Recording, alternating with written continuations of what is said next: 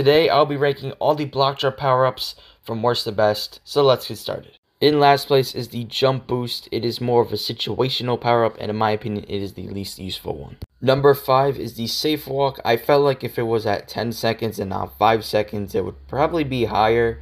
It's not the worst power-up, but it's just not the best either. Number 4 is the energy drink, more of an underrated item I should say. If you're trying to grind and break as many blocks as possible for 10 XP, this is the way to go, and in my opinion it's just definitely underrated.